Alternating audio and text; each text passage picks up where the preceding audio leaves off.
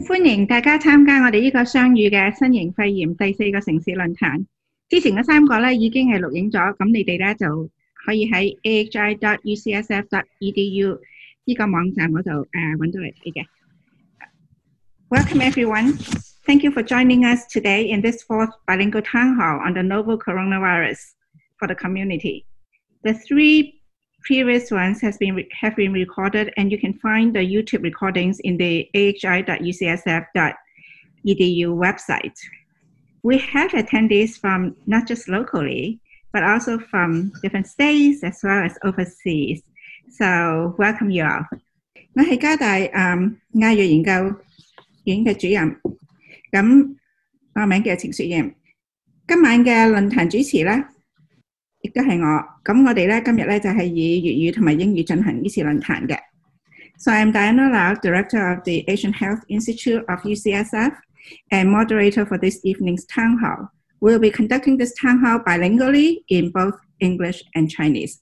Thank you for your patience listening to both languages.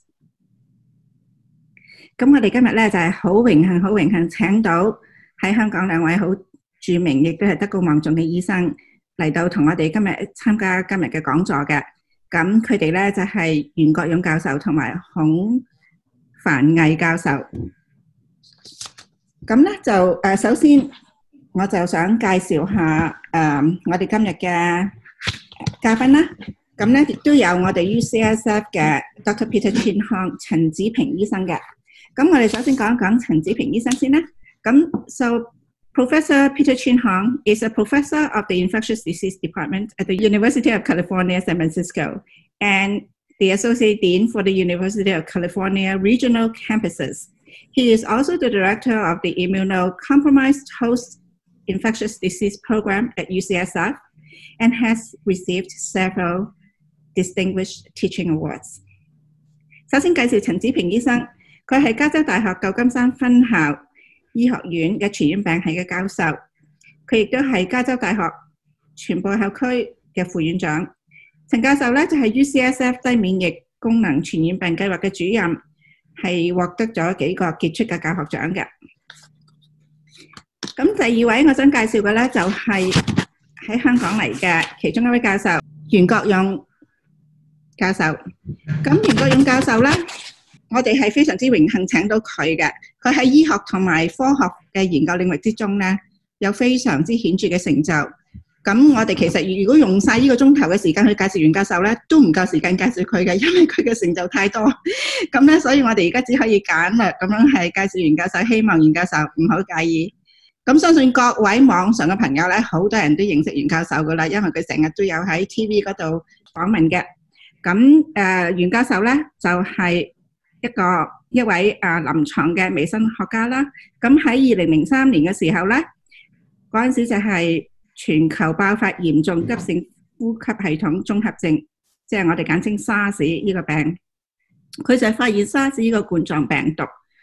咁咧，呢個係一個非常之重要嘅成就嚟嘅，就係俾當時嘅時代亞洲雜誌咧，係一個亞洲時代雜誌就選咗做年度嘅亞洲英雄。我哋真係好 proud of 你啊，袁醫生。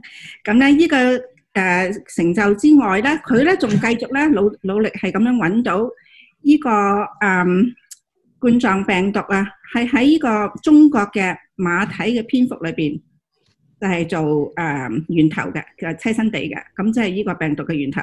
咁呢啲都係非常之顯著嘅成就嚟嘅。袁教授咧，而家就喺香港大學微生物學傳染病系嘅主任，亦都係中國新興傳染病國家重點研究室嘅共同指導。咁佢喺香港大學咧就設立咗呢個 Pasteur Research Institute 巴斯德研究中心，佢係嘅呢個中心嘅始創聯席主任。咁袁教授咧出多咗個1000篇嘅科學論文嘅。咁我哋真係非常覺得係非常之難得。Next, we like to introduce Professor Yuan Kwok Yung. Dr. Yuan is a clinical microbiologist, and he led his team in the discovery of the SARS coronavirus during the global outbreak of severe acute respiratory syndrome in 2003, and was later honored as the Asian Heroes of the Year by the Time Asia magazine. Later, He found the natural reservoir of the virus, similar to the SARS coronavirus, in the Chinese horseshoe bats.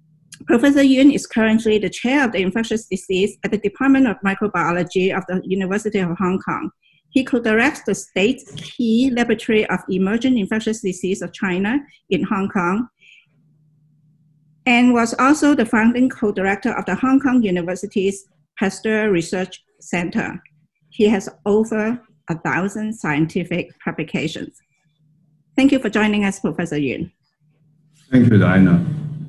Professor Ivan Hung is Professor and Assistant Dean of the Department of Medicine, Glasg, Faculty of Medicine in the University of Hong Kong.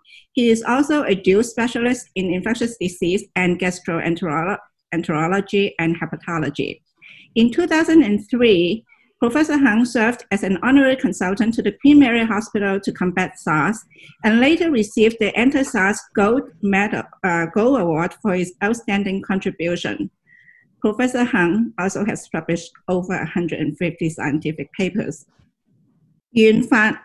孔繁毅教授係香港大學李嘉誠醫學院醫學部教授兼助理院長，亦都係傳染病同埋胃腸肝病學嘅專家。喺2003年嘅時候咧，孔教授咧係被邀為香港瑪麗醫院嘅 SARS 名譽顧問。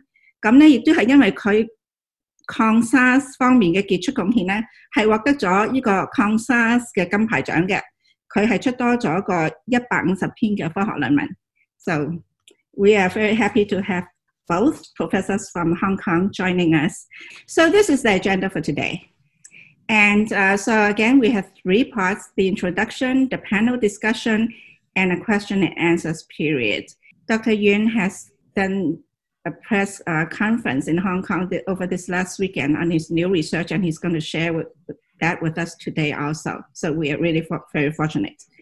咁呢個就係我哋今日嘅項目，咁就係分開3部分嘅。初就係簡介啦，然後咧就係討論嗰啲項目啦，跟住咧就係有個問答時間嘅。咁我哋而家睇下呢個update。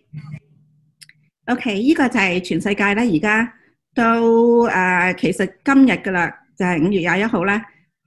全世界而家已經多過500萬嘅 case， 同埋咧差唔多有33萬嘅人死咗嘅。咁我哋睇到呢幅圖咧，就係見到佢嗰條線啊，都係好直線上升嘅。呢個咧就係翻嚟美國。袁醫生同埋孔醫生，你哋睇一睇我哋美國嘅慘況。So this is how the coronavirus cases have been escalating in the US. And the first case was identified on January 15, really. That was from somebody that came back from Wuhan and to Seattle. And since then, up to February, we only have about 8 cases, not many. Then starting in March, you see for the whole month of March, from March 3rd on the bottom to March 27th, we have increased from 100 cases to 100,000 cases. That's a 1,000-fold increase. 呢幅圖咧就係美國3月嗰個病情爆發嘅圖嚟嘅。咁你見到咧3月咧，由3月底3月3號到啦，到3月嘅27號嗰個 case 就係由嗰個個案啊，係由100個 case 咧增加到10萬個 case 嘅。咁所以咧增幅嘅速率係1000倍。咁我哋而家到底係點解會等到佢增加得咁快，同埋中間係會唔會有機會俾我哋係做咗某一啲嘢，而將呢個疫情喺中間斬斷咗佢，唔到呢個咁嘅情形嘅啦。咁我哋而家想請袁國勇醫生咧講一講，佢去武漢嘅時候睇到武漢嘅情形，佢哋嘅升幅係咪又係好似我哋而家美國咁樣嘅咧？抑或仲快啲咧？我相信咧兩笪地方係唔可以比較，因為我睇到美國所做嘅測試嘅數量係高好多好多。咁而當年即係我啱啱即係當時我去武漢嘅時候，喺今年頭嘅1月18號去，嗰陣時佢哋由北京送去嘅測試盒咧，先啱啱到咗1-2日。咁所以佢當時咧即係每日咧能夠做嘅數量咧係講緊以百計嘅成個武漢市係。咁咧，但係即係後來佢哋當然多咗好多啦，但係都係慢慢咁加上。即係美國嗰個測試嗰個我哋所謂 search capacity 咧係非常高嘅，所以當你見到咁多病例嘅時候咧，即係你唔可以比較起喺武漢當時發生嘅事。咁當然啦，後來我哋就知道啦，因為香港有好多武漢人，即係好多香港人上咗武漢做生意，就韞咗喺嗰度。咁後來到3、4月嗰陣時，佢哋就翻香港。咁我哋幫佢咧就測試佢哋嘅血清，就發覺有3.8% 啫，係佢哋有抗體嘅。咁就證明咧，即係有個唔細可能性，武漢嗰陣時即係惹病嘅人咧，即係起碼都應該有即係接近4% 左。咁所以你乘一乘武漢嘅人口，你知道其實嗰個感染嘅人係非常非常多。但係我哋所以見到即係真係入醫院啊，真係要病到真係要睇醫生咧嘅人只係好少。咁我哋成日都講呢個叫做 tip of the iceberg phenomenon， 即係冰山一角啊。咁所以我相信其實我自己嘅感覺啊，就咁睇咧，其實武漢同湖北當時嘅情況同美國而家嘅情況其實就冇好多大嘅分別。個分別主要就係大家做個測試嘅數量唔同啦。咁而我哋就咁計條數出嚟咧，即係我哋計到咧就係其實真係即係每100個人真係染咗病之後，真係會去到睇醫生入醫院測試嘅咧，可能得3% 到咁即係個情況就係咁樣。So what happens is that the two places, the US and also the Wuhan or New York and Wuhan, are not directly comparable because the number of tests being done is very different. Especially in the beginning when I visited Wuhan in the 19th of January. At that time, they just received the test kits from the Beijing CDC. So the amount of testing was very low. In the beginning, it's only around 100 per day, but slowly it is being escalated. Now, but what I can say is that when the Hong Kong residents who were visiting Wuhan and being locked down in Wuhan for a few months before they are allowed to come back to Hong Kong in March and April, we tested the serum and then found that 3.8% of these Hong Kong returnees from Wuhan are actually seropositive. That means that they have previous exposure, but asymptomatic despite the exposure, are antibody positive, right? So they must have been exposed and must have been infected, and the body must have mounted an immune response in terms of antibody response. Now, so if you calculate what happens, which means that around 4% of these, of all those in Wuhan may have been infected, and that is a huge number. So when you compare with the number of cases that are virologically confirmed, you can see that actually the number of reported cases is just the tip of the iceberg, which means that the most of people who are infected did not get symptoms or did not get tested, and that may constitute 97% of them. So if you look at all these figures, you would see that actually there may not have much differences between the incidence of COVID-19 in the United States and in Hubei, Wuhan. By April 3rd, the number of cases has doubled to 200,000. And then by the end of April, to April 28th, I believe, it has gone up to 1 million cases. So 10 times this amount in 1 month. And so, of course, now in the United States, we have over 1.5 million cases. And so the rates have just keep on going up exponentially. Although it's slowing down a little bit now in terms of this sharp curve, it's still going up. 2 major events happened in March in the United States. First of all, there's the spring break. The college students were out of school, and many kids are out of school, other school kids. And the college students end up in beaches. And this is a picture of one of the beaches in Fort Lauderdale in Florida. And you can see that they're really having a lot of fun and not wearing masks. And so The three other pictures showed the map of the hot tracings of their cell phones. And you can see that after the beach party, then the students go all over, and mostly on the East Coast, but then you can see that they're spreading and then spreading more. These people, if they were infected, they would have carried the virus around to the rest of the nation. This map is the second problem in March. It's not really a problem, it needs to happen. That is when New York was getting a lot of cases, and the governor announced that there's going to be a stay-at-home order on March 20th. So, well, what did people do? They left New York, and they start leaving New York to the rest of the country. So you see that this is another hot map using cell phone tracing technology to follow the New Yorkers all the way across from the East Coast to the West Coast. So coming back locally to San Francisco, and we have close to 2,000 cases and 36 deaths only. So we don't do as well as Hong Kong.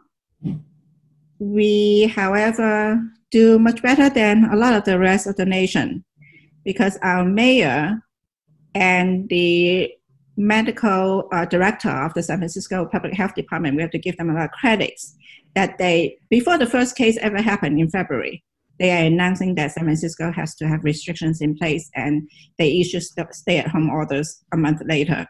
So we are one of the first places in the nation to have stay-at-home orders.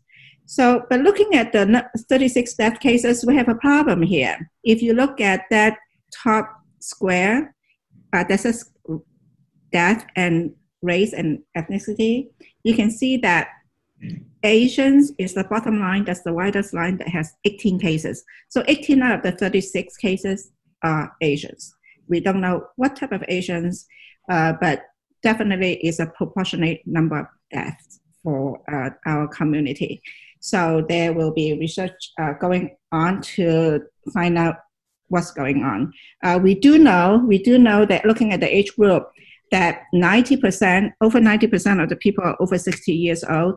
And according to the medical director, the people who died who are Asians, a large number of them were over 80 years old. And then there's the males are also disproportionately affected in San Francisco. I guess that is more in line with the rest of the nation, that males get more COVID infections or die from COVID infections more than females at this point of time that we know of. I want to stop here for a second and see if Dr. Chin Hung wants to make any comments, and if Dr. Yuen and Dr. Hung wants to make any comments about San Francisco and Hong Kong and in terms of deaths and infections. Yes, thanks, Diana. So first I'd like to make a comment before the San Francisco comment about those two events that you said occurred in March. One was spring break and the other was the shelter in order order in New York, and everyone left. I would say that an earlier event that happened that was even more significant was when President Trump introduced the idea of restricting flights from Europe to the United States, and he gave people 2 days notice. So what happened is everyone came from Europe to the East Coast of the United States, and they were all crowded in airports waiting for screening. No one was wearing any masks. So that was also 2 weeks later is when a lot of events happened. That was around March 13th or so. So again, that was another seminal event, because these airports in Chicago, New York, DC were all flooded with people coming back from Europe, which was the place where there was a lot of disease at the time. So that was my main comment. I don't have much comments. I think the situation is always the same. First is border control. If you can't control the source, you better get in big trouble. Second is control dissemination within your community. And that makes all this masking, social distancing, rapid contact tracing, case finding, and isolation most important. I think if you fail in either respect, then you have a big problem. It's just that listening to what you said, I mean, so many Europeans, so many people coming back from UK and Europe, it's a big disaster if they're not being screened at the border and get quarantined for 14 days. I think that would be the biggest mistake. Just listening to what has been said. I was not going to say anything, but I couldn't help but comment on Professor Yuen's last comment, because it makes me so angry that we don't have intelligent border screening or border control in the US regarding public health and disease. And when you go to Asia, it's just so amazing that everyone gets screened with temperature sensors. And now with COVID, there's non-invasive testing at the borders, which is saliva testing. Whereas in the US, we still have, the nasal swabs, and nobody's doing it at the borders. In fact, my friend who was in Korea had mentioned this before, when Korea had the surge, came to New York on a direct flight and went through customs in 7 minutes.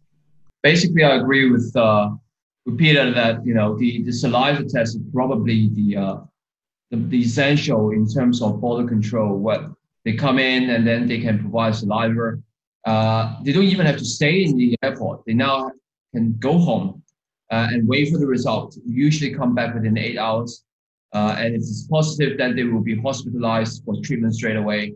If not, then they will be home quarantined for 14 days. So the whole system works very well.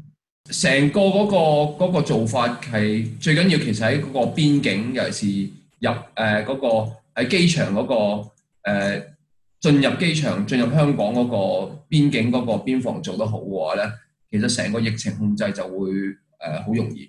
咁尤其是而家我哋用嗰個方法咧，就係一個唔需要有醫護人員做嘅一個嘅搜集嗰個標本，基本上俾一個即係一個兜啦叫做嚇，咁擒啱俾嗰個人士入境嘅人士，佢去俾一個口水嘅樣本，咁基本上嗰位人士唔需要留喺機場嘅，可以翻屋企，然後等嗰個報告，大概8個鐘就會有嗰個報告。如果係陽性嘅話咧，嗰個病人就會去即係一定要入院啦，就可以接受治療。如果係陰性嘅話咧，佢就可以強制14日嘅家居隔離。咁成個嗰個配套咧，其實係好容易進行，同埋咧亦都可以係即係守得好好。Do you see this happening in the States, Dr. Shinha? You mean border screening? Yeah. No, not at all. I mean, there is screening, but it's old-fashioned and very inconsistent. Some, like the time when President Trump ordered the travel ban from New York to the US, there was screening, but that meant everyone was crowded together with no masks for maybe 5 to 7 hours waiting for the screening. That is not very intelligent screening. And that was a questionnaire, not, what Dr. Hung described, which was if you are triggered off, you do saliva screening. Yeah, we have not gone to saliva screening here. Still doing the nasopharyngeal swabs. Yeah. And the nasopharyngeal swabs requires PPE by somebody doing it. It's very unwieldy. It's hard to do that on a large scale. Professor Yuan has something new to tell us that we all wanted to find out about masks. Right. I just want to give an overall view of the situation in Hong Kong and tell everybody how masks may have helped Hong Kong make Hong Kong better during the COVID-19 pandemic. So to start with, I just want to show you this is the virus under the electron microscopy. So this is the new coronavirus, and there are surface projections, which we call the spike. And this protein projection is very important because it is the place where it's stuck onto, it attached onto the whole cell so that the virus can enter the cell and start the infection. I must be grateful to Professor Shin Hong for inviting me here. 好多謝Peter 請我嚟講呢個lecture。咁我呢個lecture主要就係講即係香港做咗乜嘢係令到我哋好啲咧？尤其即係究竟戴呢個口罩係咪真係幫到香港應付啲疫情咧？咁開始講之前，我就俾大家睇睇呢幅係電子顯微鏡，就係嗰個新嘅冠狀病毒。咁你睇見咧，佢面嗰度咧有好多蛋白嘅長釘，我哋叫長釘蛋白，好似口釘咁走出嚟。咁其實呢個長釘蛋白就係黐上我哋個細胞度，以致個病毒可以進入我哋細胞，引起呢個感染嘅。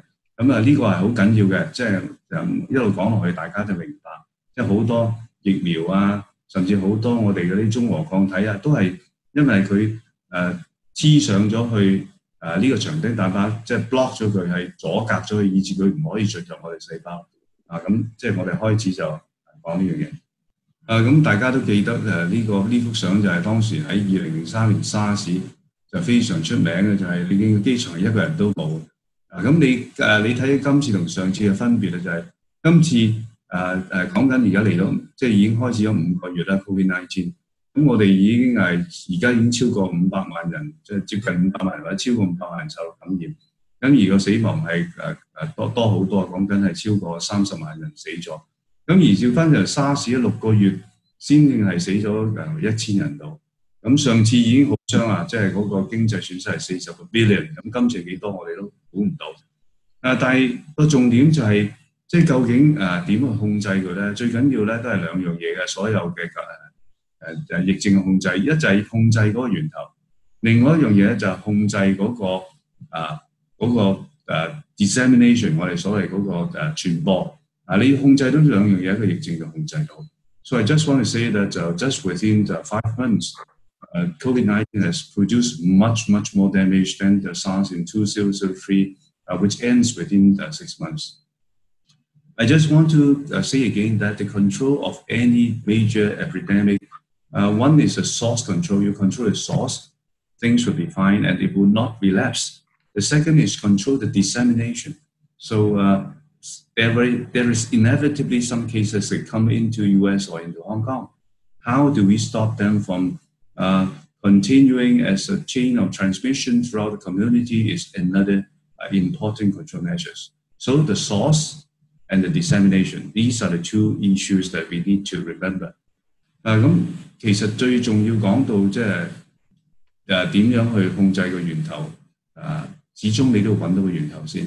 咁當年 SARS 嘅時候，我哋就揾到其實 SARS coronavirus 佢嘅祖先嘅病毒咧，其實喺呢個中華谷頭蝠或者中華馬蹄蝠裏邊揾到。咁我哋揾到呢個咧就好緊要，因為我哋知道其實所有嘢都係源自呢個野生動物，即係你控制到野生動物市場咧，你就可以阻止到嗰個病毒再重臨啦。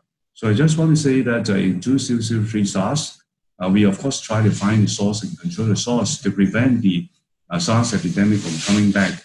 And by doing animal surveillance, we find that the ancestral virus, which is highly related to the human SARS coronavirus, was finally found in Chinese fossil beds. And that makes it a very important, produce a very important message that we must control the wild animal trade. If you don't control it, you can get in a big trouble. Now, we found the Chinese healthy bats as a source in 2005. 2 years later, we actually write a summary in the Clinical Microbiology Review and on the SARS as an agent of emerging and re-emerging infection. And in the last paragraph of the conclusion, we say this: the presence of a large reservoir of SARS coronavirus-like viruses in horseshoe bats, together with the culture of eating exotic mammals in southern China, is a time bomb. The possibility of the emergence of SARS and other novel coronaviruses from animals and laboratories, and therefore the need for preparedness, should not be ignored. So that is a very strong message that we say then. We predict that it will come back. It's because we have the culture of eating exotic animals, and we know that there is a large reservoir in horseshoe bats. So if you do not tackle this issue, this possibility of emergence would be an issue, and therefore you must prepare.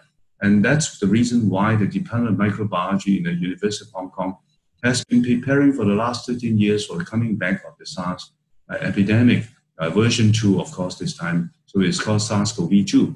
廣東話就係即係我哋喺2005年揾到中華谷頭蝠，就係嗰個SARS 病毒嘅最早即係個祖先嘅源頭。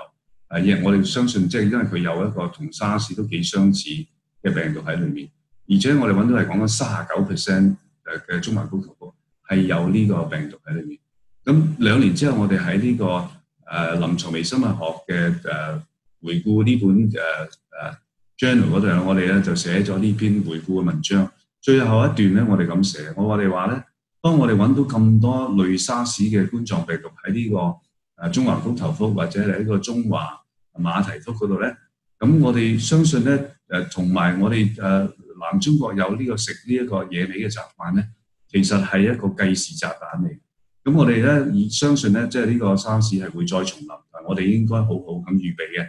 咁呢個就係我哋13年前已經開始預備呢個沙士冠狀病毒嘅 version 2重臨嘅基礎嚟嘅。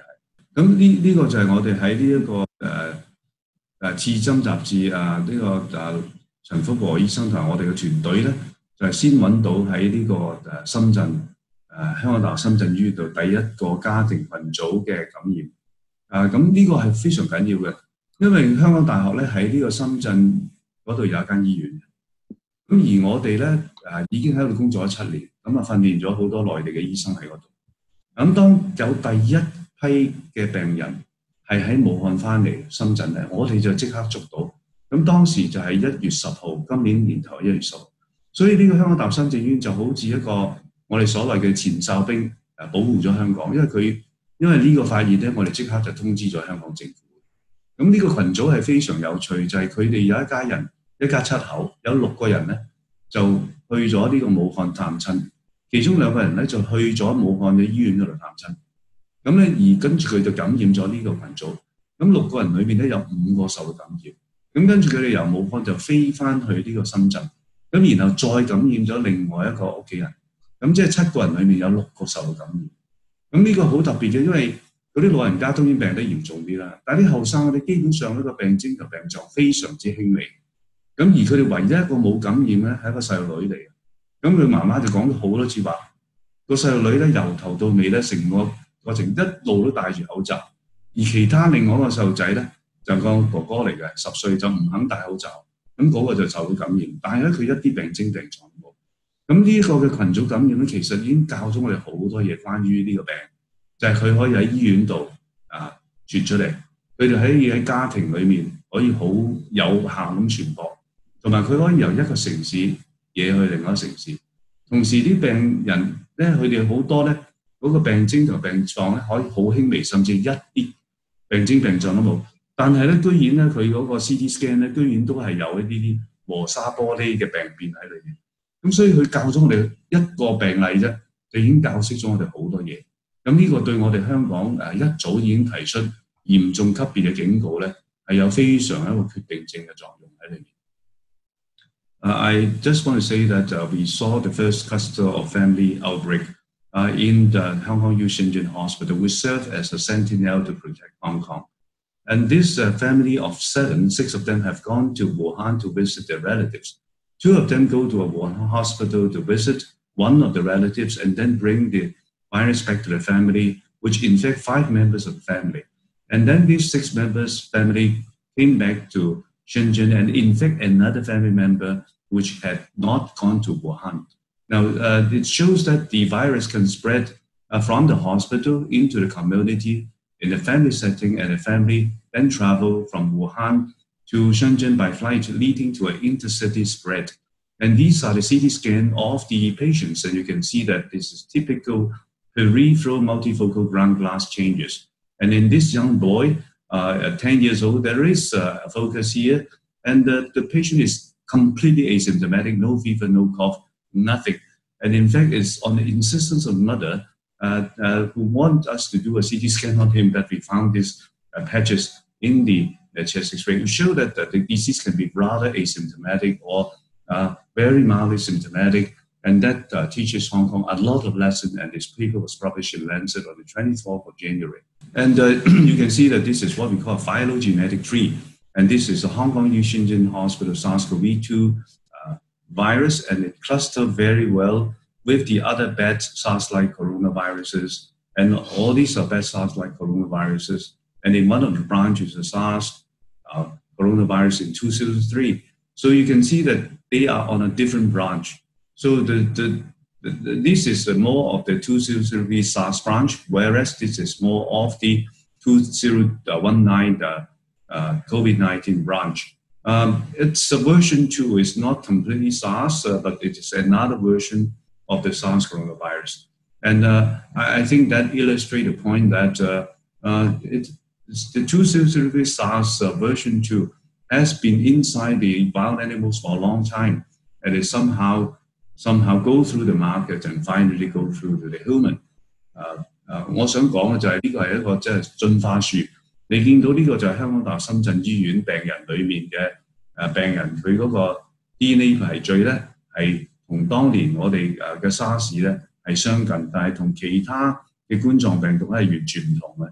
咁但係佢又唔係真係2003年嘅沙士，因為佢喺另外一個樹幹嗰度嚇，呢個另外一個樹幹。咁2003沙士嘅樹幹就係呢邊，而2019年嘅沙士就係呢邊，但係佢哋都係同呢個蝙蝠嘅個沙士類嘅冠狀病毒咧係好相近嘅。咁所以野生動物應該係今次病毒嘅源頭，而多數咧都喺呢個蝙蝠嗰度開始。但係經過乜嘢其他嘅野生動物咧？咁其實我哋暫時都唔知嘅。嗱，咁講到最後就係我哋要控制到個病毒嘅源頭，控制到個病毒嘅傳播，我哋先可以有效控制到佢。但係你點知道邊個人有個病毒咧？因為我哋正話都啱啱講完，有好多病人佢冇病徵或者病狀噶嘛。咁於是我哋就係一定要攞樣本。咁一向傳統攞樣本嘅方法就係用呢個鼻咽拭子或者喉嚨拭子。咁呢個係需要有醫生護士先至可以進行到嘅。咁然後你就將個拭子咧擺咗喺一個叫做病毒嘅保護劑裏邊，我哋叫 viral transport medium。咁然後送去實驗室嗰度，通常最快都要幾個接近1個鐘頭，就最慢2-3個鐘頭你就可以知道。咁但係個問題就係因為你要有醫生護士，咁你嗰啲醫生護士又擔心，即係幫你攞嗰個病毒攞個拭子嘅時候，你會擺個拭子入去鼻腔度咧，個刺激係好犀利嘅。咁好多時嘅病人都會打乞嗤或者咳。咁於是咧，即係對嗰個醫護人員嚟講係有啲危險。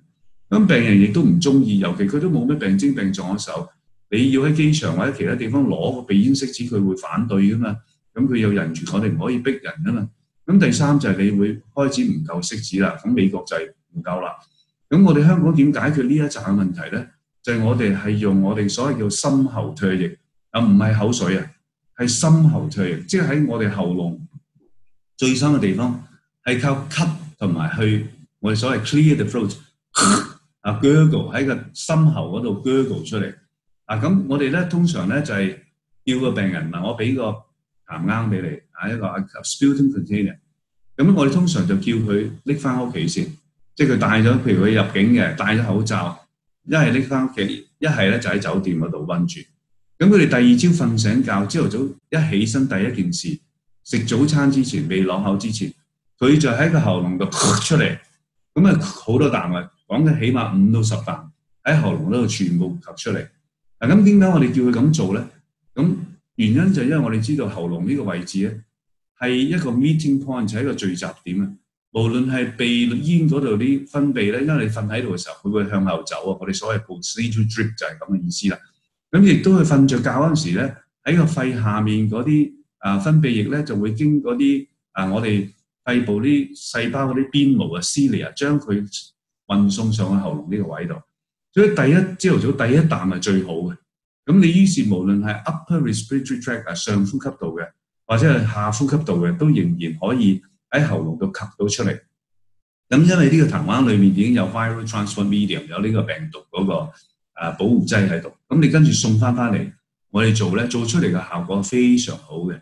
即係基本上咧，嗰個敏感度咧，基本上同呢一個用呢個鼻咽拭子嘅一啲分別都冇。有啲人話其實鼻咽拭子出嚟咧仲差啲。但係如果你睇個病毒數量咧，基本上咧用呢個鼻咽拭子係應該係高1個 log 嘅。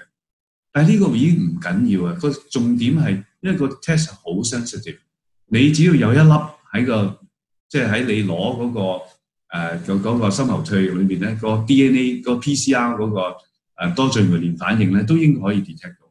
但係個好處係咩？因為你鼻咽拭子你只可以擺入去一次就要拎翻出嚟，要太辛苦啊病人。但係調翻轉口水，你即係深喉唾液，你去吐好多啖都得。吐到咧佢真係有喺裏面。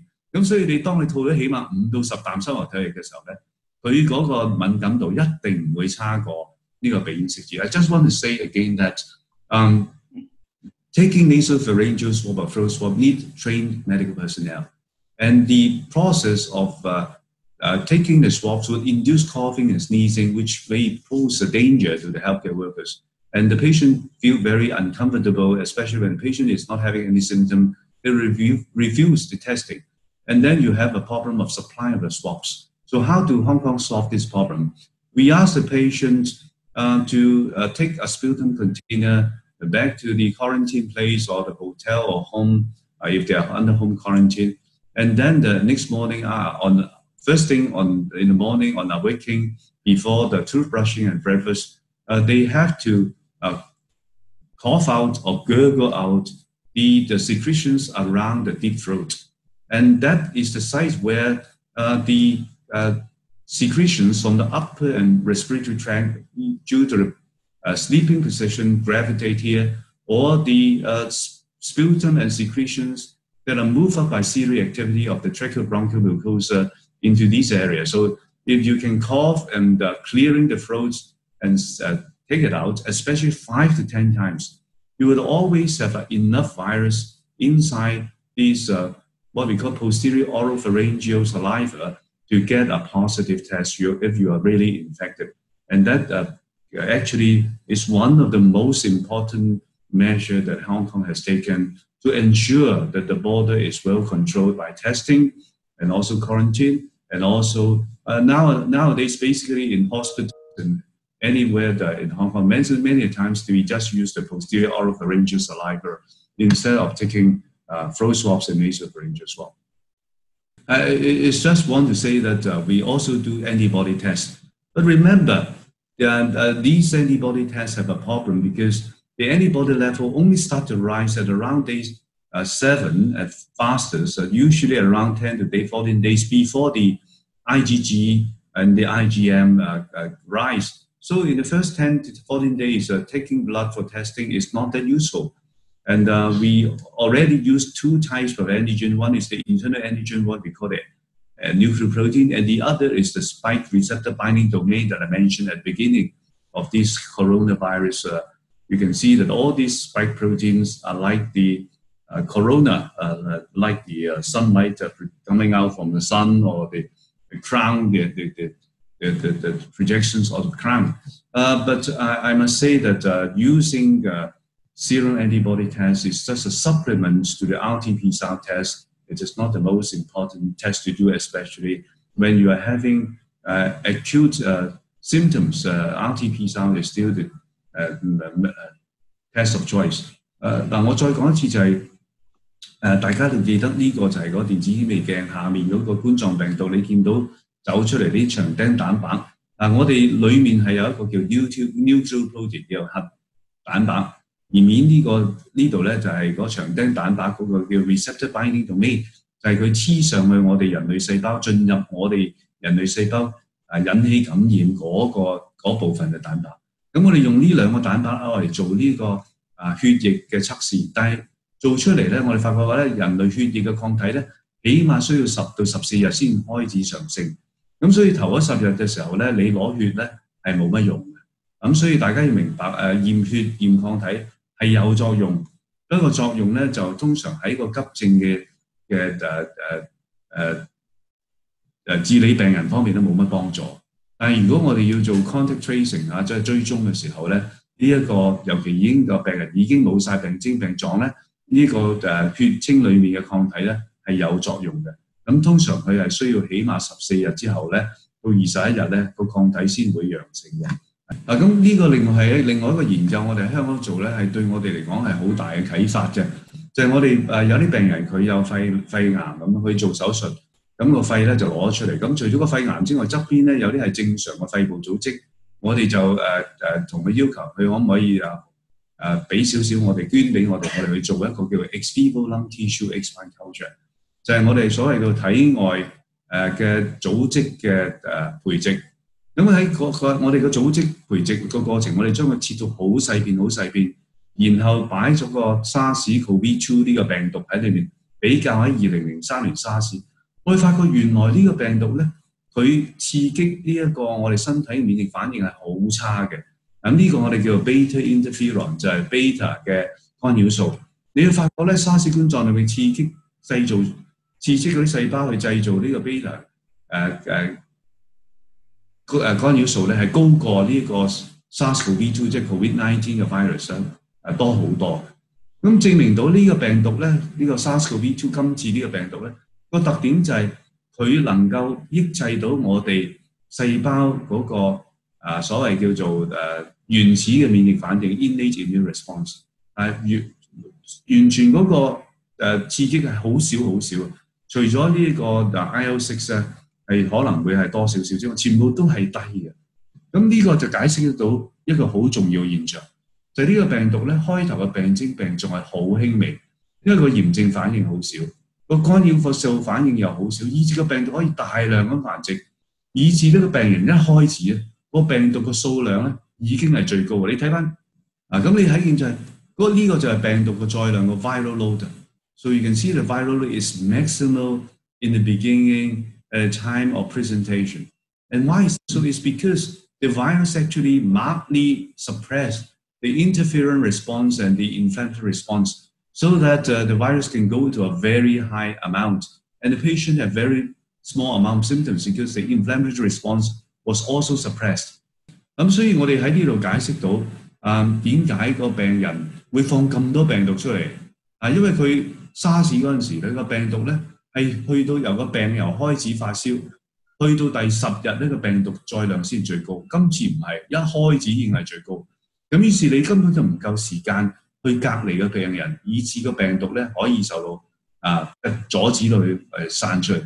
So in other words, because of the suppression of the interferon response and also the inflammatory response, the patient had not much symptoms. And the viral load peaked very early on, instead of to 2003 SARS, where the viral load peaked at around day 10 after symptom onset. And that is very bad because isolation and quarantine is not as helpful as in the case of SARS in 2003. Now, one more insight from this study is that we know that interferon beta would be very important treatment measure because it is the interferon beta that jump-started the immune system to respond. And if we can replace the interferon beta, it may be a very good form of treatment for these COVID-19 patients. This study is performed very early on in February on returnees from the Diamond Princess cruise. As you may know that during the Chinese New Year, many of the Hong Kong tourists were traveling on the Diamond Princess cruise around Southeast Asia. The cruise actually started from Yokohama, where there was one of the index case from Hong Kong, in fact, actually boarded the cruise in Yokohama. And he was carrying the COVID-19 and already spreading the virus in the cruise. By the time that the boat actually reached Hong Kong on the 1st of Feb, the passengers, the index case actually was so sick that he has to get off the boat and was subsequently confirmed to be infected with SARS coronavirus 2 in Princess Margaret Hospital. Whereas at that time, hundreds of Hong Kong tourists boarded the cruise in Hong Kong and then subsequently traveled to Southeast Asia and then ended up back in Yokohama on the 5th of Feb. Upon arrival, already they are knowing that there is an outbreak occurring on the cruise and that the Japanese Health Ministry has performed a screening test for all the passengers between the 7th and the 17th of Feb by using a throat swab and subsequently detected around hundreds of patients have been infected with the COVID-19. By the time of the 17th of Feb, the Japanese Health Ministry decided to allow government from various countries to airlifted their stranded passengers who was tested negative to go back to their own countries. So in Hong Kong, the Hong Kong government chartered 2 flights to pick up these returnees, healthy returnees, back to Hong Kong. Nevertheless, when these returnees returned to Hong Kong, we decided to perform our own screening tests by visiting them because they were actually quarantined in a public estate, an empty public estate at the Junyuan estate in Hong Kong for 14 days. So upon arrival, we decided to screen them to make sure that they are actually negative from the SARS-CoV-2. So at the end, we went there for several days at intervals at the baseline, and then every 4 days till the end on the 12th day to screen them by performing a nasal swab, a nasopharyngeal swab, a saliva testing, and also taking blood for serology. And from these 200 odd patients, we were able to find 10 patients, including 1 child and 9 adults, to have been infected by the SARS-CoV-2, but had not been detected while they were in Japan. And from these 9 individuals, 3 of them were symptomatic. From the adults, 6 of them were asymptomatic, meaning that 1 symptomatic patient behind, there were 2 asymptomatic individuals. And that basically, this study suggests that there are many silent and mild cases spreading the virus, and that the cruise, the Princess cruise is like a microsome that allowing mimic that of a community outbreak that's currently happening all around the world. And that's why this study is very important in that it's important to stop these silent patients or silent asymptomatic patients from spreading the virus. And that's the testing by doing a viral load testing in the either the throat saliva and also the nasal swab is together with serology is important for case identification and also contact tracing. 咁再用中文講，簡單啲講翻啦，就係其實喺嗰農曆呢個一個研究咧，就喺我哋嗰個鑽石公主號嘅一個郵輪上高嘅一個研究。咁我哋知道咧係喺2月嘅時1月尾嘅時候咧，因為呢個農曆年嘅時候啦，咁所以咧就好多香港同埋全世界好多人咧都係去咗日本咧係。上咗隻嘅郵輪，即係鑽石公主號。咁包括咧係一個即係帶有冠狀新冠病毒嘅病人啦。咁呢個病人咧其實就喺香港咧就飛咗過日本，就喺Yokohama啊嗰度咧就上咗呢隻船。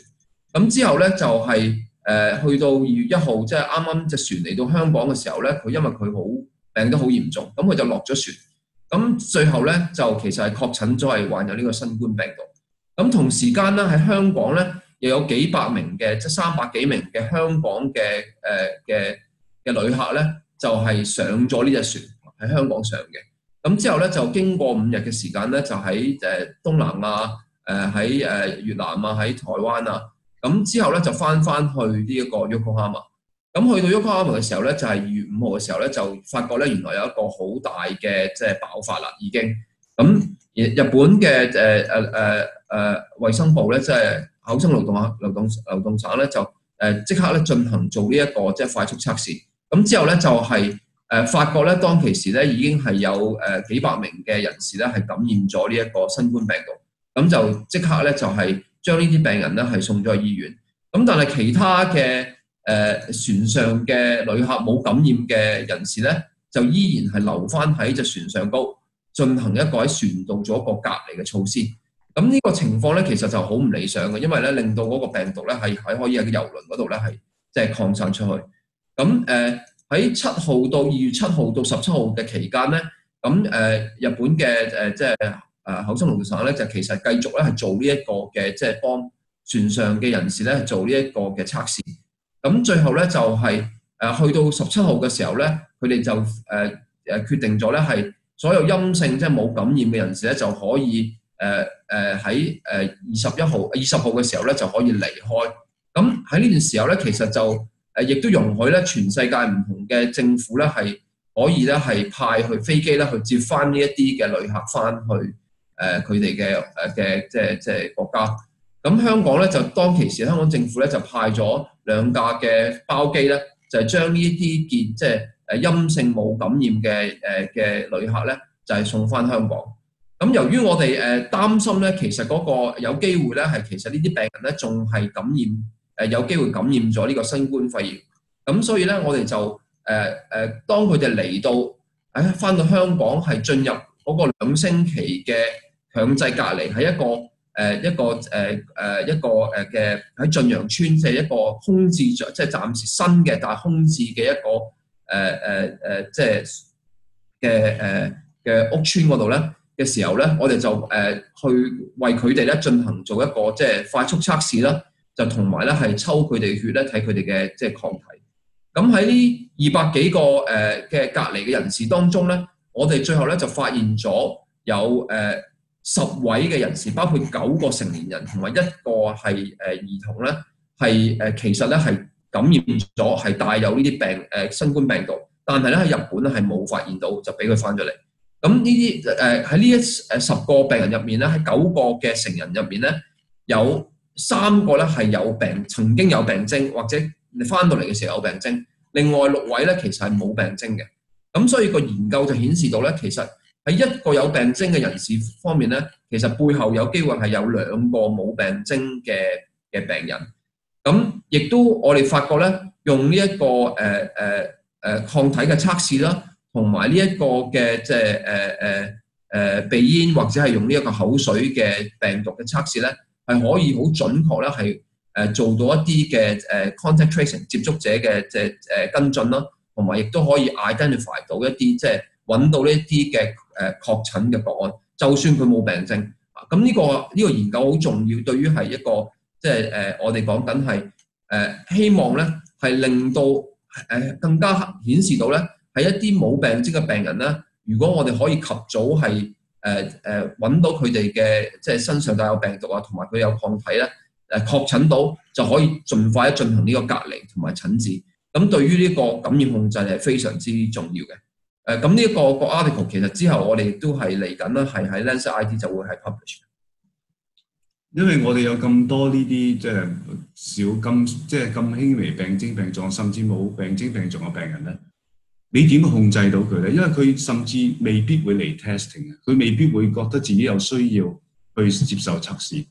咁嗱，大家都睇到就係香港喺呢度，即係呢度就係究竟我哋每笪地方有幾多個確診個案，每100萬人。咁你睇見即係香港係好低好低。咁其實我哋點解我哋香港可以能夠即係咁少病例咧？咁我哋相信就係因為我哋控制咗啲係冇病徵病狀，但其實係繼續緊個傳播鏈，即係能夠繼續 drive 到個傳播鏈嗰啲病人，係佢完全唔知自己有事。咁而我哋香港朝頭早咧，如果翻工嘅時候，你睇到咧喺街上面90% 嘅香港市民咧都係戴緊口罩。咁因為我哋知道，如果你戴口罩，就算你真係感染咗，你放出嚟嘅病毒一定減少咗。咁而我哋香港嘅做法咧，同其他國家根本一啲分別都冇。所有國家都係控制邊境，做大量嘅測試，同埋去隔離陽性嘅病人，做大量嘅接觸者嗰個追蹤，同埋去隔離嗰啲接觸者。咁仲有就係我哋所謂 social distancing， 即係增加社交距離。全世界都係用翻呢啲，但係香港最大嘅特點，台灣都係啦，呢個南韓都係啦，日本都有啲咧，就係我哋嗰個戴口罩嗰個遵從性係非常強。咁呢個我相信就係最緊要。咁我哋已經係喺 Journal Infection publish 咗，即係我哋嗰個揾到嘅結果。下一張唔該。I just want to say that every country is using border control, extensive testing, case isolation, contact tracing, quarantine of contacts, social distancing. But one thing that Hong Kong uses, which is different from all the other countries, except Taiwan, South Korea, and perhaps a little bit Japan, is that we all wear masks, 97% compliance.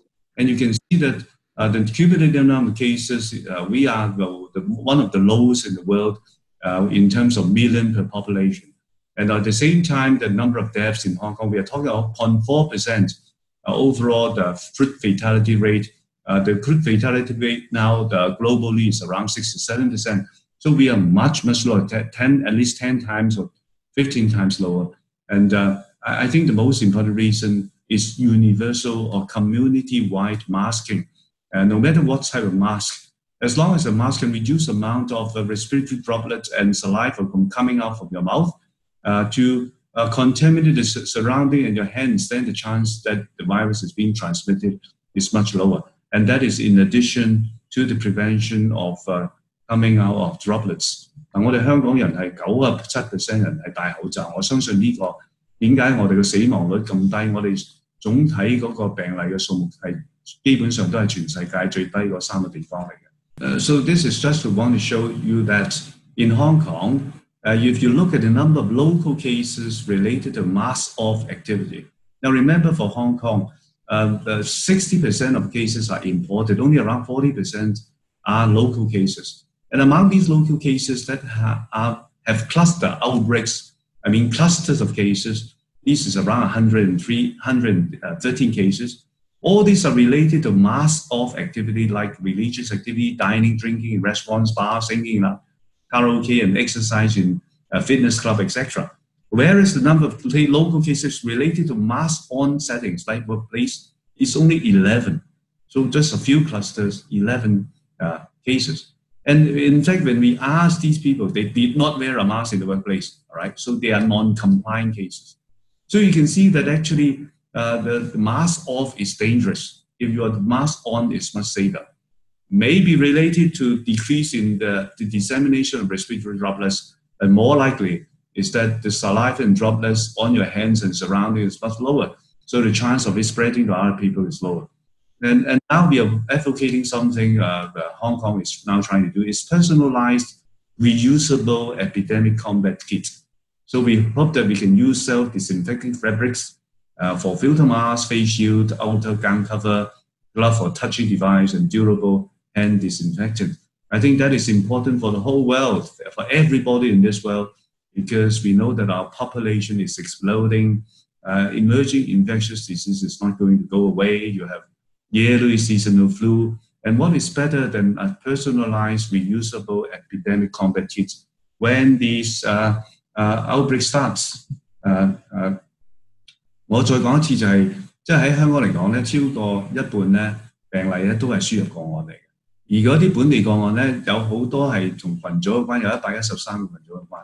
但係呢啲病例咧，全部都係喺一啲所謂即係群組裏面咧，係佢哋唔戴口罩，譬如佢哋去佛堂啊、教會啊，佢哋去食飯喺嗰啲酒樓啊，或者係巴嚇嗰啲即係叫咩酒廊啊，或者喺嗰啲卡拉 OK 啊，或者係佢哋去嗰啲fitness club 嗰啲叫做咩健身中心嗰度，佢哋除咗口罩嘅時候，佢哋受即係引起呢個群組感染。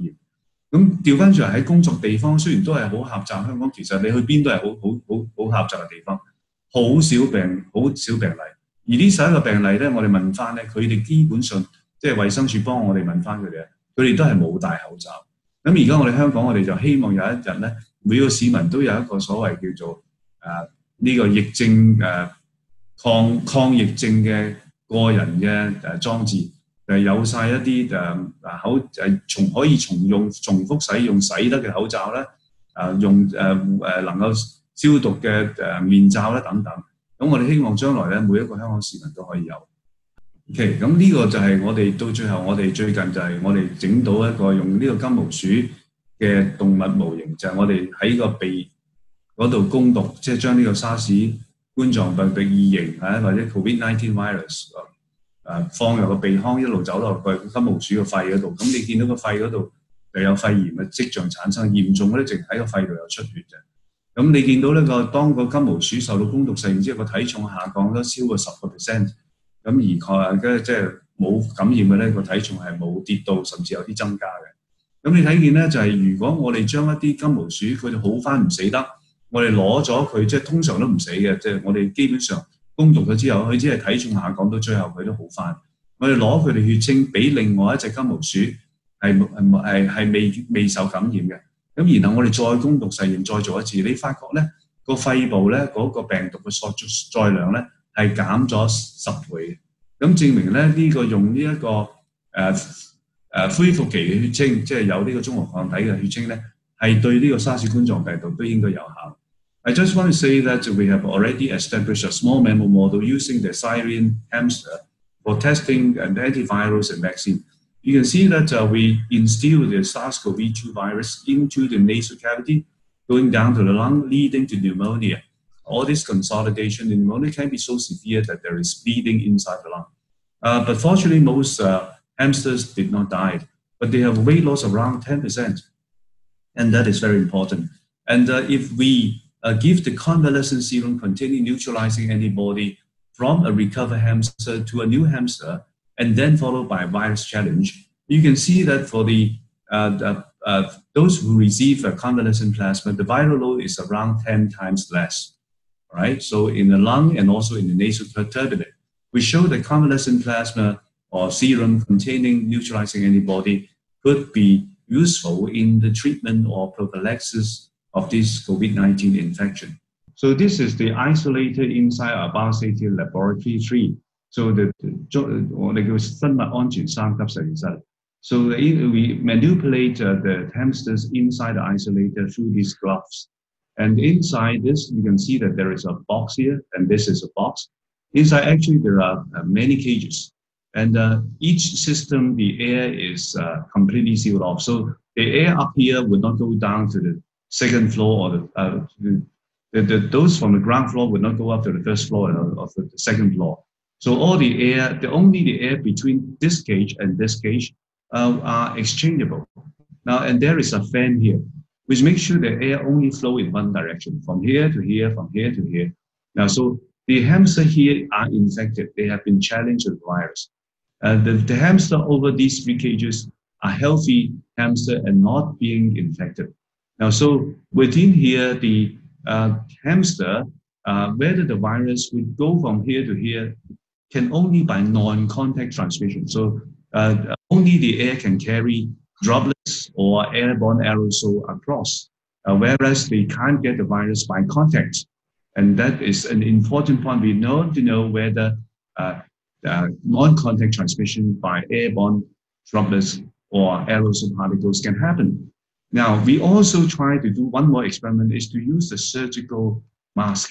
So we put the surgical mask on here, either with the blue side, either facing the virus virus-infected hamster on this side, to protect the healthy hamster on this side, or the reverse, the blue on the other side, which means that we are stopping the infected hamsters from shedding the virus instead of preventing the hamsters here from getting the virus by protecting itself.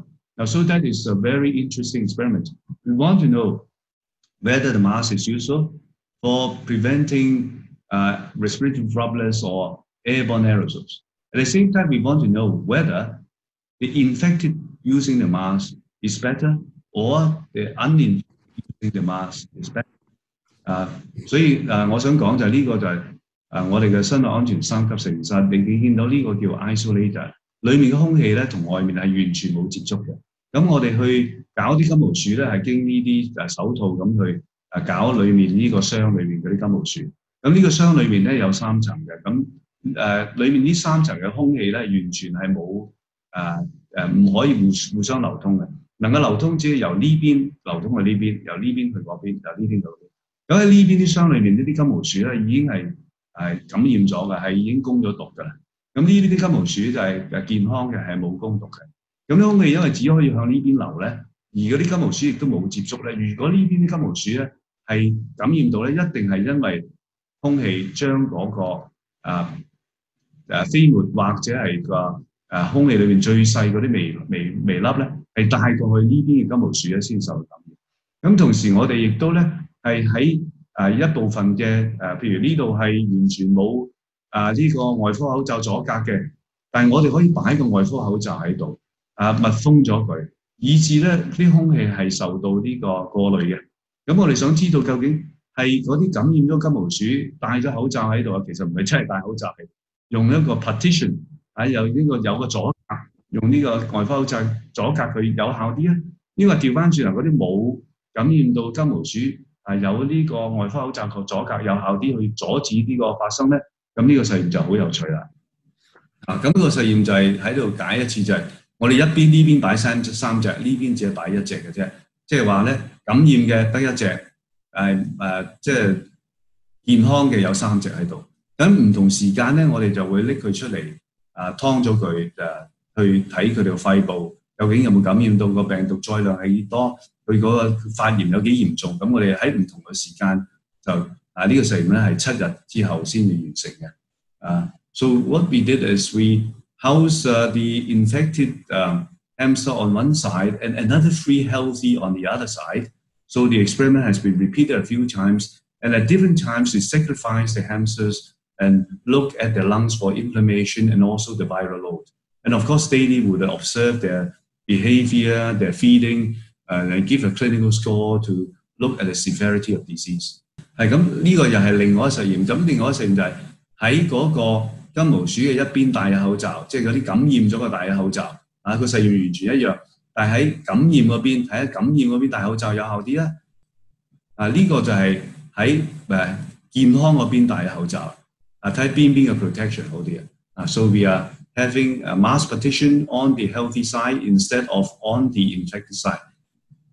OK， 咁實驗嘅結果就係你睇到就係，如果你乜嘢都唔戴咧，完全冇戴口罩咧，即係冇呢個 partition 咧，冇呢個阻隔咧，係2/3嘅金毛鼠咧係感染到。但係如果你喺嗰個感染咗嗰邊戴口罩咧，個有效率咧係去到減咗好多，係減到12隻裏面得2隻感染到，16.7% 係減咗好多，講緊係50% reduction almost。Alright， 咁如果你調翻轉嚟係健康嗰邊戴口罩係點咧？就只係可以減到一半啫，由66.7% 減到33.3%。咁你如果兩個就咁夾埋咧，仍然係 significantly different， 就係即係24隻裏邊是但一邊戴口罩咧，只係得6隻感染啦。咁呢個實驗咧就係話俾我聽，雖然佢哋唔係人嚟嘅，佢哋都冇戴口罩，只係佢哋嘅籠之間有嗰個口罩嘅 partition， 但係我哋都好清楚證明應該戴口罩咧，如果正確咁戴咧，應該係對人類都應該係有幫助。So I just want to say that if you do not mask any of the hamsters by using a partition, then 67% of them would be infected, so 10 out of 15. But if you mask it on the infected side, the index, the naive mice would only have 67% infected, which is a 50% reduction from 66.7%. And if you mask it on the naive side, which is the non-infected healthy hamster side, you still have 50% reduction from 66 to 33.3%, which is 4 out of 12. So if you are calculating it on masking on either side, you have still a drop from 66.7% to 25%. And that shows that masking in this hamster setting is useful. And we believe that it shows that the chance is that in human, the same would apply. Remember, these masked hamsters by partition in the cages are exposed for 7 days. So actually very close contact for 7 days while wearing this surgical mask partition. And I think that is a very important experiment to show that what has been done by universal masking from on both sides, so the non-infected side and the infected side together, should be the best measure for tackling this epidemic, especially for reopening of resumption of the normal activities. So this is just to show the clinical score, which shows again that, of course, those unmasked have a worse clinical scores, where those are masked have a better clinical score. 我哋只係想講咧，就係如果啲金毛鼠如果佢完全冇用呢一個外科口罩嘅阻隔嘅話咧，佢哋病得特別重啲嘅。但係如果有嘅話咧，就算佢感染咗咧，佢哋嗰個臨床嗰個病狀病徵咧，都係冇咁差嘅。我哋相信呢個係因為佢就算係感染到，佢哋所得到嗰個病毒嘅數量都係會低咗。所以戴口罩，就算你又感染咗都好啦，應該個病徵病仲係輕微啲，因為你攞到嘅病毒嘅數量開頭咧係低啲，你個免疫反應可能因為咁咧嗰個免疫反應嗰個suppression 嘅 immunosuppression 嗰個叫咩啊？嗰個嘅抑制咧係應該會少啲，以致咧嗰個病情係會好啲。咁呢個只係話俾大家聽，就係我哋劏開佢個肺部嗰個感染嘅情況。如果你乜嘢都冇帶嘅，嗰個金毛鼠個肺部嗰個肺炎啊，同埋個氣管個肺炎好厲害。而調翻轉嗰啲帶咗嗰啲，尤其咧就係冇咁嚴重。So just want to show that the inflammation is most severe on the challenge hamster, and those who have taken a mask partition, they are usually much less severe. This is just to show the amount of viral antigen inside the lung. So the apple green fluorescence is the viral antigen. Of course, for the infected challenge hamsters, very severe, whereas those especially who are masked, the amount of antigen is much less. 即係話個病毒嗰個抗原嘅數目咧，呢啲綠色嘅咧，喺嗰啲冇完全即係就咁樣攻毒性嗰啲好嚴重啊！咁而嗰啲戴咗口罩嗰啲或者係有啲 expose， 不過咧就唔係直接攻毒嗰啲咧，個嚴重性係低好多嘅。好啦，呢個俾翻孔教授。So very early on in January, in fact, once Professor Yuen and I was aware of the outbreak in Wuhan, we designed a clinical trial based on the findings that we have from SARS in 2003 and also subsequently in MERS. In SARS in 2003, we actually, towards the end of the epidemic then, Dr. Ju and CM Ju and our team actually was able to find that using lopinavir and ritonavir, which is Kaletra, in treating protease inhibitors for HIV, together with ribavirin, we are able to reduce the, in terms of the complication ARDS and also mortality in treating patients with SARS by this combination compared to historical control.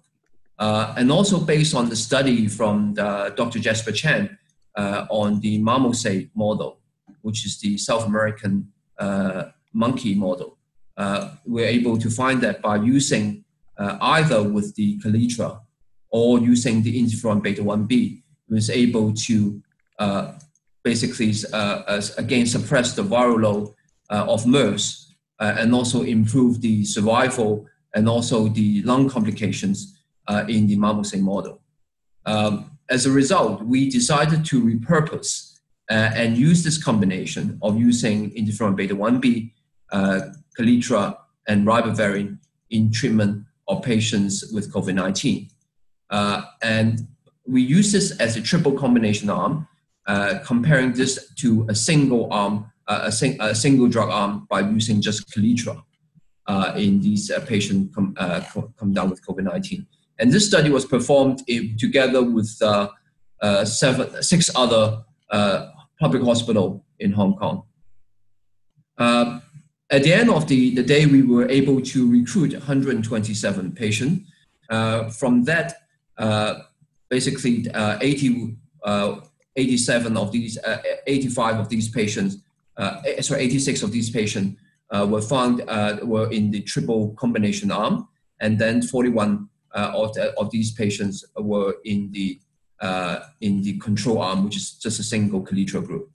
And by comparing these two groups, we find that basically patients who are randomized to the triple combination group had a much quicker time to negative of the nasopharyngeal swab for the SARS coronavirus 2 of 5 days, comparing to that of the 7 days in that of the using a single drugs. And also that of the symptom improvement in terms of new score of reaching 0 was 4 days compared to 8 days of the single arm. This is slightly complicated because we are aware of the problem of interferon beta-1b may give rise to a so-called pro-inflammatory effect And as a result, within the treatment arm, there is a subgroup that for patients who were admitted 7 days or beyond from symptom onset, these patients will only receive the Kaletra and ribavirin without the interferon. So within the subgroup analysis, we were able to compare patients who have received the triple combination within 7 days, comparing that to those patients who have received just the Kaletra. And we find that, again, it was very significant in terms of the nasopharyngeal swab turning negative and also the clinical alleviation of using the new score as compared to the single drug control group. Whereas comparing those who are admitted 7 days or beyond by using the Kaletra and ribavirin with the single drug, just Kaletra, there were no difference between the two groups. As a result, we basically in conclusion, this study implicating that if you are able to start the treatment early on from symptom onset, because the co-group basically was started in median days with 5 days from symptom onset, starting the drugs. If you're able to have an early treatment by using the triple combination, we were able to basically suppress the viral load and also have a clinical improvement in patients coming down with COVID-19. And also the results suggest that the interferon beta-1b is the backbone of the triple combination. Nevertheless, we only have mild and moderate symptom cases in this study because we were in Hong Kong, there were very few severe cases, probably because of the early treatment with the triple combination that were given to the patient. And as a result, not many patients actually was severe and required intensive care. In fact, out of the 1,000 confirmed cases, less than 3% of these patients were admitted to intensive care, and the mortality was less than 0.4% overall. And also that this result correlated with the findings from our previous study published in CID about the SARS coronavirus 2 is able to suppress the innate immunity and also the interferon secretion, and thereby allowing the virus to replicate very rapidly. And again, it was a similar result being found in a recent journal published in the Cell from the Mount Sinai group in New York, and just recently published, and also finding that the interferon secretion was also, a response also impaired in another cohort in New York. 咁再重複好簡單啲用中文講一講啦。咁呢個研究咧，其實就係我哋一個臨床研究，咁係一個我叫第3期嘅臨床研究啦。咁就係用咗一個即係3聯嘅療法，用咗呢個干擾素啦、蛋白酶抑制劑啦，同埋呢一個利巴韋林作為一個3聯療法去醫治我哋新冠肺炎嘅病人。咁呢個3聯療法咧就係基於我哋當其時喺03年沙士嘅一個經驗，用咗蛋白酶抑制劑同埋利巴韋林，令到沙士嘅病人係早啲康復同埋減低嘅死亡率啦。咁另外咧，亦都係基於我哋之後喺 MERS 嘅一個研究咧，係一個呢個南美猿嘅一個動物嘅研究啦，就發覺用咗干擾素同埋呢一個或者係用蛋白酶抑制劑啦，係可以令到嗰個南美猴咧係減低佢嗰個死亡率啦，同埋減低佢個肺嘅發炎嘅情況，亦都可以減低個病毒嘅繁殖。咁所以咧就基於呢幾個原因咧，我哋就喺1月中嘅時候咧就已經係設計咗呢一個嘅臨床嘅第3期臨床測試啦，就係用3聯嘅療法咧係同一個即係單一用呢一個蛋白酶抑制劑嘅一個比較。咁所有嘅病人咧其實咧都係由我哋全香港7間嘅即係包括瑪麗醫院嘅公立醫院咧係做嘅。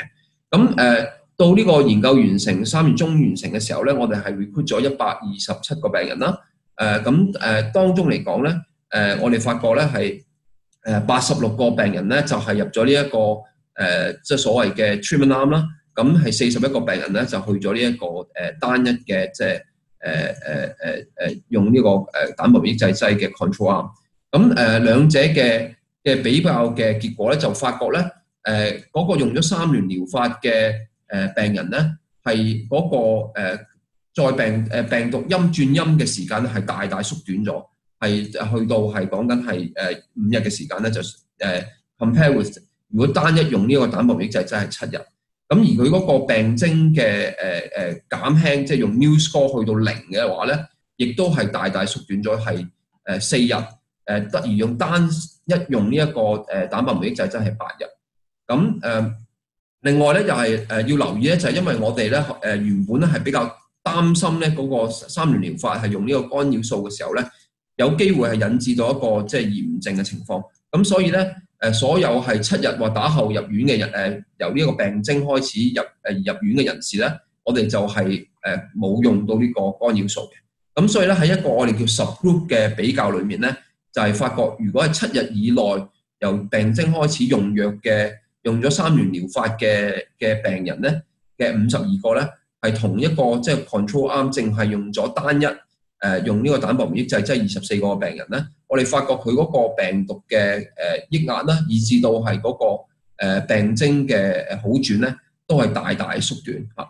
咁反而咧係如果淨係用呢一個蛋白酶抑制劑同埋呢一個利巴韋林嗰個雙聯嘅療法同埋單一用呢個蛋白酶抑制劑嗰兩個組別咧，就反而係冇一個大嘅分別嘅。咁所以嗰個研究最後嗰個得出嚟嘅結果咧，就係話，如果我哋可以喺病人喺尤其是係喺佢病發1星期以內就用藥嘅話咧，用呢一個即係嘅3聯嘅療法咧，係可以咧係大大縮短嗰個病人嘅病徵啦，同嘅時間啦，臨床嘅好轉啦，同埋咧係令到佢個病毒咧係轉陰嘅時間係大大縮短。咁呢個咧就係亦都顯示咗呢個研究咧係嗰個干擾素，即係 interferon beta 1b 咧係成個治療嘅3聯療法嗰個嘅資格個重點個骨幹。咁所以咧亦都係正咧係同我哋之前嗰個喺動物嘅研究喺 CID publish 嘅嗰個呢個新冠肺炎嘅病毒咧係可以抑壓到嗰個病人嗰個干擾素嘅反應，係正不謀而合。咁亦都係同最近喺 Cell 另一個嘅研究咧，係喺紐約嘅孟沙尼嘅一個研究咧，亦都係顯示咗呢個病毒咧係可以抑壓到病人嗰個嘅干擾素嘅反應，咁從而咧證實到，亦都係我哋呢個用呢個嘅療法咧係可以咧係幫到個病人係盡快康復。咁當然咧呢個問題就係我哋個研究咧係暫時只係包括咗一啲輕症同埋中度嘅病人，咁係好少重症嘅病人嘅。咁全個香港講緊嚟講係1000個病人確診咧，其實係我哋需要深切治療部或者插喉嘅用呼吸機嘅病人咧係少於3%嘅，即係少於30人。而嗰個死亡率咧亦都係只有4位病人，即係少於0.4%。咁所以整體嚟講咧，其實可能就因為嗰個及早隔離同埋治療咧，係令到我哋香港整體嚟講咧係好少一啲重症嘅病人。咁之後我哋希望可能呢個研究咧，希望可以伸延到一啲重症嘅病人，睇下呢一個嘅療法咧係有冇效嘅。We know that on January 12th, you went to Wuhan as a special delegation to investigate, right? And then subsequently you went to Beijing and gave a report. But when you were, there was something floating in the internet, and I want to clarify with you that what is floating in the internet are people saying that in Wuhan, that they were able to bring the infection under control very nicely because part of it is using traditional Chinese medicine. And then they proceed to give this listing of the dosing of the Chinese medicine for, when the patient's less ill, more ill, and so on. And they attributed the success of Wuhan controlling the epidemic at that time to a large part the use of traditional Chinese medicine. Now, you were in Wuhan, and you were touring the seafood markets and visiting hospitals probably. And so did you see traditional Chinese medicine playing a large role in the control of the coronavirus infection? I must say that they did tell me the TCM regimen that they are using for the patients, but I have not seen the data, so comparative data of those who are using TCM and those who are not using TCM. I haven't seen it. They did tell us there are at least 3 to 4 different regimens during different stage of disease that they will be using for the patients. But how does it contribute to the outcomes of patients? They have not been presented to us. And I think at that stage in time, they probably don't have the data. So I can't comment on whether TCM is working or not. I can only say that in Hong Kong, we have not used any TCM, while our mortality is very, very low. So it doesn't need to do this. All we have is early admission to the hospital, early assessment by doctor, early respiratory support, and early enrollment into antiviral clinical trial, treatment trial. That's all that we have in Hong Kong at this stage in time. I know that a lot of traditional Chinese medicine contains steroids. Is that your understanding as well? I don't think the traditional Chinese medicine contains steroid at all. It is unlike those falsely fake sort of TCM medicine that are made in the tablets and powder. So those tablets and powders many times by those illegal sort of manufacturer, they put steroid and even the non-steroidal anti-agent. Yeah, but that I think makes sense. The regimen that is used in Wuhan, they are being boiled. They are really portioned that being boiled by the hospital, given to the patients. I don't think they contain steroid at all. Only the illegally bought ones. Yeah, only the illegally bought one.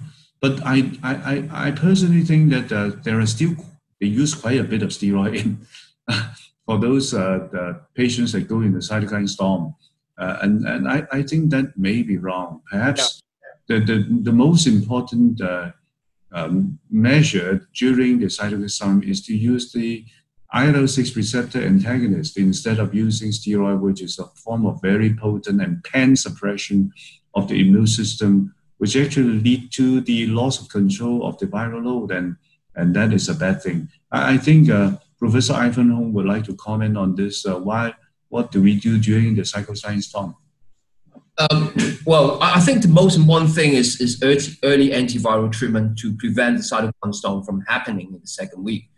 And if unfortunately there are still patients who are admitted in the later stage in their disease, and as a result, for these late presenters, some of them will require intensive care and also have a pretty severe pneumonitis. In these patients, of course, we found that the interleukin-6 level are high, and that we have been trying using the interleukin-6 suppresses the antagonist, the biologics, the tocilizumab in these patients, and with some good response. But the Achilles heels in using tocilizumab is that we found that this patient actually improved very quickly for 3 or 4 days. But if you were not able to suppress the viral load at the same time, these patients will have a very rapid relapse of the disease, in that the lung will become consolidated again in very short period of time if you are not able to control the virus. So the trick perhaps is to give the tocilizumab together with an effective antiviral, for example, interferon or maybe remdesivir, some kind of very relatively potent antiviral at the same time with the tocilizumab. Then it will probably be very effective. The other way, of course, is to use convalescent plasma, which we have tried on, which we have harvested from a few of our convalescent patients and gave it to 2 patients in the ICU with very good effect. In fact, both patients in the ICU responded very well. One of them is a patient with a history of diffuse large B-cell lymphoma and in remission and treated with rituximab before. So basically, she was immunoparalyzed or immunoparesed as a result. And we with giving a different kind of antiviral without very good response. So at the end of the day, we give her a 500 ml convalescent plasma, and after 48 hours, after 2 days, the viral load respond extremely well, dropping from 10 to 11 logs down to 3 or 4 logs. And that the patient clinically improved. She was extubated, and also the lungs clear up. And now she was in isolation bed on room air, exercising, and that she's just waiting for the viral load to turn negative, which should be happening very soon. In fact, it was turned negative a few days ago, but then positive again. But so we're waiting for her to turn negative completely. The other lady was again in another hospital given convalescent plasma, has already been extubated, although she was still on ECMO. But the viral load was negative. So again, she's improving very, very well. So probably convalescent plasma will be the drug of the treatment of choice. Again, it will be very useful in the state because given the large number of patients who have recovered from the COVID-19. Yeah, so I'll give the listeners a context for what we do in the United States. So like Dr. Hung said, we have an antiviral. We don't use the combination that they have studied yet, but I think people are interested in using that perhaps in early disease. One of the challenges in the US is that we don't hospitalize all the patients, so it's harder to find those with early disease with lack of testing as they do in Hong Kong and lack of hospitalization of early disease. The second issue is we do have antivirals and we tend to use more remdesivir, but again, that's in short supply now, except in a trial. So we do have, the next NIH trial that we're taking part in is going to look at antiviral plus anti-inflammatory. In this case, it's not IL-6 inhibition, but another one that's JAK1, JAK2 called baricitinib. So that's the next step. And we also have used convalescent plasma. So I agree completely with you. The real approach in a sick patient is probably going to be both antiviral plus anti-inflammatory with maybe convalescent plasma in case they haven't responded well. In the well patients, or the not so sick patients, not the well one, I think, maybe that interferon, ribavirin, Kaletra combination would probably be very good, and or convalescent plasma or antiviral alone. In fact, the key to success is early treatment. So regardless whether you give remdesivir or you give interferon, if you are able to treat the patient within the first week from symptom onset, then a lot of patients will not deteriorate and have the second week complication. And hence you were able to free the ICU from these severe cases from deteriorating, which is currently happening in many parts of the world. I completely agree, and that's the challenge in the US too, because we can't, as we are ramping up testing, we can find these early cases. Right now, we're just seeing the tip of the iceberg. 多謝各位醫生。咁簡單嚟講，答翻正話嗰個問題咧，就係中藥咧，我哋而家係即係袁國勇醫生咧，就係未睇到佢哋係有登啲數據出嚟，咁即係而家都係佢哋邊個講都好啦，因為而家網上邊係好多傳言嘅，咁所以大家聽咗就算啦。而家暫時嚟講，我啲醫生係未見到佢哋有真正咁樣用科學嘅數據嚟登出嚟俾大家睇嘅。咁咧而其他嘅孔醫生嘅講法咧，就係話即係其實都係有其他嘅藥嗰個3聯係嘛？3聯嘅藥係佢哋喺香港嗰度做緊研究嘅，咁發覺個結果係非常之好。咁啊加埋嗰個 convalescent plasma， 嗰個 convalescent plasma 即係嗰啲復原嘅恢復血漿，病者嘅血清係咪啊？係冇錯，恢復血清嚇，恢復血清。恢復血清咧嘅結果，Dr. Peter 川康咧都喺度做緊恢復血清嘅研究嘅，嗰個結果咧都係相當唔錯，咁啊即係要睇多啲嘅數據添啦。咁呢個我哋嘅暫時呢個問題咧就答咗啦。咁咧有另外一個問題就係，亦都係問阿袁國勇醫生嘅咧，就係一位喺藥廠做嘅 director 咧就寫呢個問題嚟嘅。咁佢咧就話有咁多 vaccine 嘅 candidate 啦。咁阿袁醫生同埋孔醫生，你哋覺得呢啲邊一種嘅 candidate 比較會係容易實施啲咧？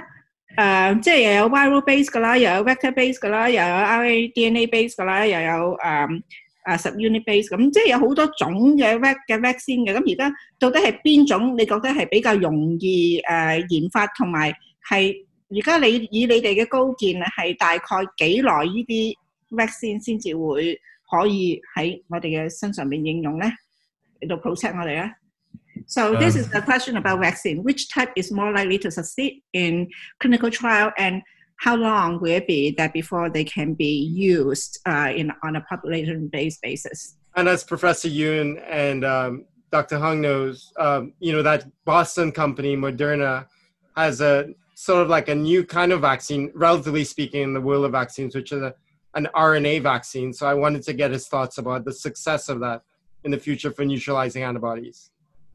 Well, I'm sorry that I'm very pessimistic about mRNA vaccine or DNA vaccine, etc. The reason is because if you look at the data, when the mRNA vaccine was used in influenza, even in mice model, despite that the mice after immunization did not die from virus challenge, they all have very significant weight loss, talking of 15 to 20% weight loss. Although none of the mice die, which means that there are protection. But we know very well. I mean, we have been doing animal experiments for so long. Then you have such degree of weight loss, it is not going to work in human. So I'm very pessimistic about mRNA vaccine or DNA vaccine. We don't think that these would ever materialize. Whereas the easiest thing to do is to just inactivate the virus and put inside you. That has also a problem because we know that immunopathology has happened before. For the measles vaccine, they inactivate the measles and inject in children.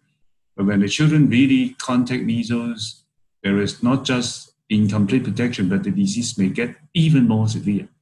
So that is a problem with whole virus inactivated vaccine. Now then, it seems to be that what is going to come out first would be the adenoviral vector vaccine, especially from in China. They have finished the trial and the paper is going to be published in Lancet in the next 2 days. The adenoviral vector seems, at least in the Ebola setting and also this time in the first phase 1 clinical trial, they are able to induce very good level of neutralizing antibody. I think they would come out also very rapidly. The third is recombinant protein. So people are able to produce a lot of recombinant protein in insect cell line or in mammalian cell line. And with the whole spike there, I think that is also is likely to come out soon. I'm sorry that I'm very pessimistic about mRNA or DNA vaccine up to this stage in time. I think something that has really worked before, both in animals and also in human, are going to win out. And whether they are going to be available widely is another story. Because scaling up production is a major industrial issue which cannot be predicted in a research laboratory. And I don't think we would have, everyone in the world would have a vaccine at least 3 to 4 years down the road. But of course, limited supply, availability to the healthcare personnel, for example, the first line people, is very likely in 1 year's time, right? That is very likely. But I also want to give a word of caution. In the medical history of mankind, we have never give out a coronavirus vaccine in a massive manner. And the amount of on the behavior of this COVID-19 virus is still very little, right? So how long would the immunity last? Is the immunity sterilizing or just reducing the symptoms without decreasing the amount of the infectivity? All these are still not very well known. So be very careful. Observe for a while before we should consider taking the vaccine because we still know so little after this stage in time. And Professor Yuen, thank you. One other question is about the production side. It's said that the mRNA vaccine, even though you're not excited about it, might be easier to produce in a large scale And also other companies like Pfizer and that German vaccine, they're having these partnerships. So I guess that linkage to pharma is one way to try and scale up production once you have a good vaccine. Right.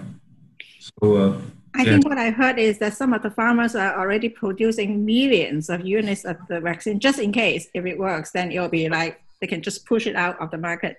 But I also heard you saying, Professor Yuen, in one of your interviews that you wouldn't be the first to try this vaccine. So you're very conservative about your views about the vaccines that really are not very optimistic. Maybe if I gained a lot of weight during COVID-19, I might take the mRNA so I can lose some.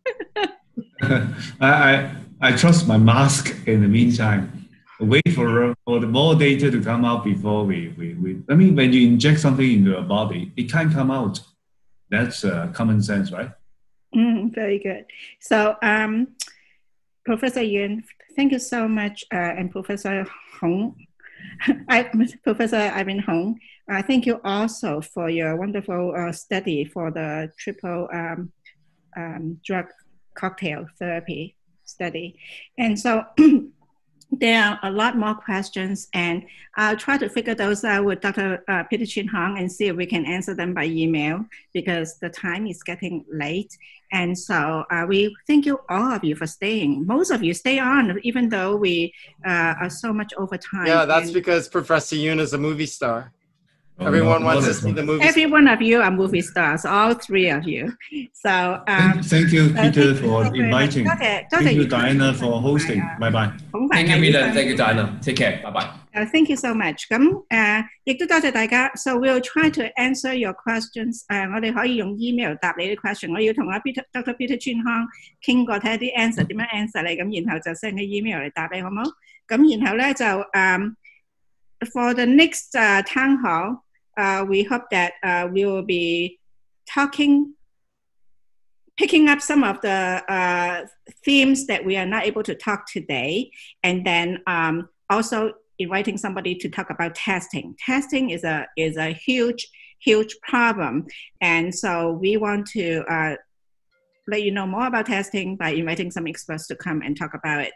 And so thank you so very much for all of you. And we want to thank you, the team that is helping us to put the town hall on, and they stay so late for doing this, and we have a lot of appreciation. One thing I want to point out to you, on our website, ahi.ucsf.edu, there is actually a data map in there that one of our financial directors, who's really good at math and software, Mr. Antonio Chen, and he has grabbed the data from the New York Tracker as well as from Johns Hopkins data warehouse, and put on some canned reports that you can go and pull out data. It's an interactive data map.